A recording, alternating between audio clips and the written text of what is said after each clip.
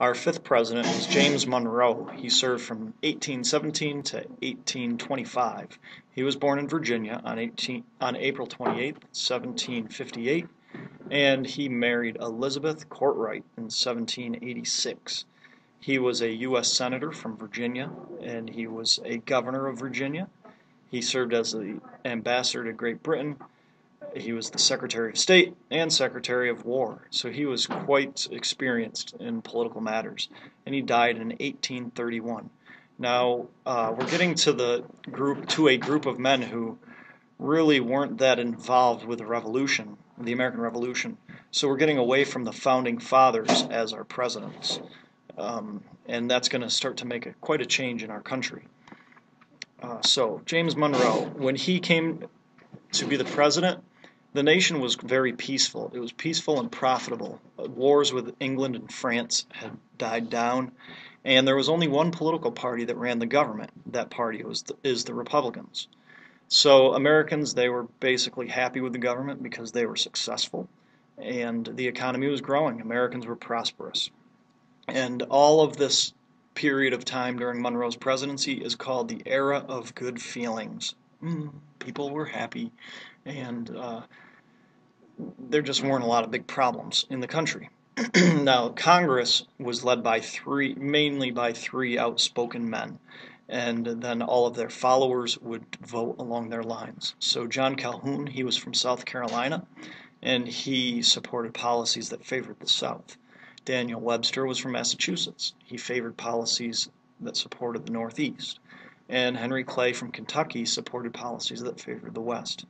All three of these men and their groups were loyal to their section of the country that they came from because the sections had different interests.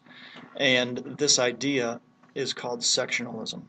Sectionalism is loyalty to your local interests. And sectionalism it's always been a part of our country, but in this period of time, it was extremely important because it's kind of the kickoff to the Civil War, where as parts of the country started to get out of touch with other parts of the country. The Northeast doesn't understand the requirements, the needs of the South, and the West is kind of left out to dry. So sectionalism, that loyalty to local interests, it causes stress and problems. During this time, Henry Clay, though, he proposed what is called the American system. It's a program designed to make the United States self-sufficient and independent of the world. We saw being entangled in other countries' business. It caused problems, just like Washington had warned. So we tried to make our country more self-sufficient. We did this by putting tariffs or taxes on imported goods to help American businesses. So international goods would cost more than American goods, so people would want to buy American goods because they're cheaper. New roads and canals were built to improve transportation, and the government created a new national bank, all to allow people to have access to more money, to give people the feeling that our country is strong and growing. Between 1812 and 1821, 5 new states entered the United States. Or any students who have not come down toward him now. Thank you. Thank you. All right, 5 new states, Louisiana, Indiana, Mississippi, Illinois, and Alabama, all entered. And notice what I have there for designations: free state and slave state. By this time, people were already arguing over whether or not to allow slavery, and the slave issue would carry these people into Congress, these states into Congress. So the Senate was split 50-50. Half supported slavery, half did not support slavery. And with that threat of allowing or not allowing slavery was always the threat of secession or seceding, which means disjoining the Union, leaving the Union. Let's see. In 1820, Maine entered as a free state, and that was going to upset the balance. in this country, the balance of slave states and free states. So the Missouri Compromise was proposed and followed. The Missouri Territory in 1819 applied for statehood. They wanted to enter as a slave state, and so that meant that slavery was legal in the state. Now, the northern states objected because there'd be one more slave state, and the free states would lose power in Congress. And the southern states, they wanted this because then they could expand slavery into new territory. And by this time, many states, many people, and much of the northern part of the country, they wanted to prevent slavery from spreading anywhere into the new territory. So the Missouri Compromise said this right here. Under the Compromise, Maine enters as a free state and Missouri entered as a slave state. So the slave and free states were balanced. But slavery was allowed south of the 3630 north latitude line, but not allowed north. So there's a line drawn that you can see here, right here, that no slavery is allowed above it, but slavery is allowed below it.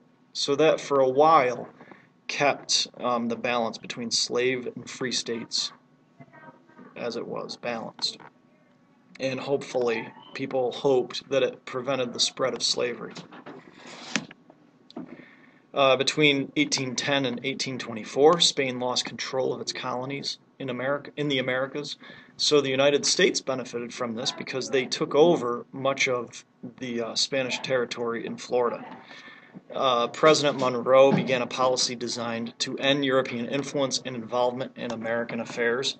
And in 1819, the U.S. paid $5 million to Spain for Florida, and acquired it in the Adams-Onis Treaty. Now, the next huge piece of information that you have to know for President Monroe is called the Monroe Doctrine. It was passed in 1823, and it really defined our foreign policy, the United States foreign policy, for the next 150 years. So President Monroe announced a new policy that the U.S. government would follow. The policy is known as the Monroe Doctrine, and it says that the U.S. would stay out of European affairs. We wouldn't get involved, just like we had been saying we wouldn't be involved for years. It also said that Europe was to stay out of the Western Hemisphere, or out of North and South America. And it said that the U.S. would oppose any European attempt to colonize the Americas. So it was kind of like a warning shot over Europe. It said, stay out. And Europe, well, it was up to them. They could either push it, they could try to take colonies and fight the Americans, or they could follow the warning and stay out. So for the next, like I said, 150 years or so, the Monroe Doctrine really did keep the European powers away from North and South America. They were afraid to fight another war, afraid to fight this powerful country, America.